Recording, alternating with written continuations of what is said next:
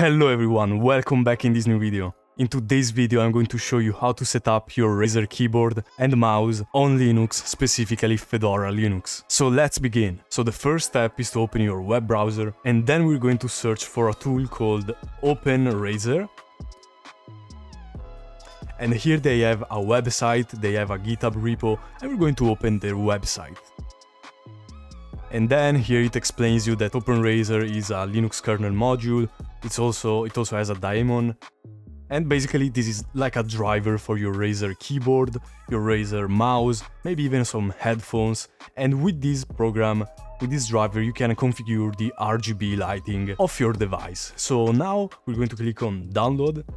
And here we're going to choose our distribution. This video is specifically for Fedora, so if you're using Fedora or something based on Fedora like Nobara, then you can click on here on officially supported Fedora/Nobara.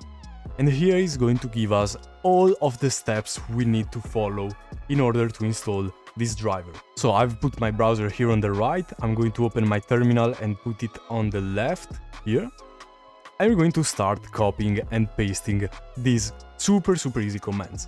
So first command, we're going to copy it, sudo dnf install kernel dev. We're going to paste it into the terminal and we're going to type our password.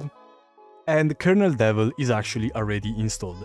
If it's not installed for you, just install it. So the second step, we're going to copy this command to add the repo of Open Razer. We're going to copy it and paste it into the terminal and it has added the repo.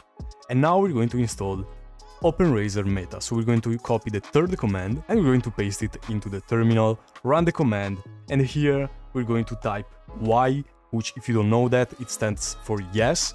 So we're going to confirm this installation by typing Y, and then you're going to click enter to confirm, and it's going to install all the necessary packages. And so here it is asking us to import this OpenPGPK, so we're going to type yes to confirm, and it's going to finish the installation. And here it is running a DKMS module, so you just have to wait a minute or two depending on the speed of your hardware. As you can see, it is finishing and it has complete. So for me it took like 30 to 40 seconds, so don't worry, it's not glitched, don't close out of the terminal, just wait until everything finishes, and it has finished. So now let's move to the next step, which is about installing an actual GUI applications to configure everything. So there are many applications, but honestly, I've tried them all. The best one is Polychromatic, which is also the first one to be listed here. We're going to click on Polychromatic here on their website, and we're going to click on download here. And of course, we're going to click on Fedora here. And we just copy the right command. So as you can see here, it says Fedora 41 and later. So now the latest Fedora release is Fedora 42. Which is what most people are using. And so if you're using Fedora 41 and later, like Fedora 42, we're just going to copy these commands. So let's start with the first one. We're going to copy it and paste it into the terminal and run it again. And now we're going to copy the second command and we're going to paste it into the terminal and, as you guessed, run it again. Here it's asking again for confirmation, so we're going to type Y and we're going to let it install. And it has completed. So now we should have Polychromatic.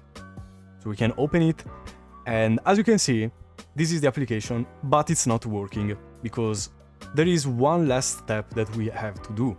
And I've closed the terminal, we have to open it again. So here's the terminal open. We're going to have to copy this command and paste it into the terminal. So I'm going to copy this command into the description of the video, so you can copy it from there.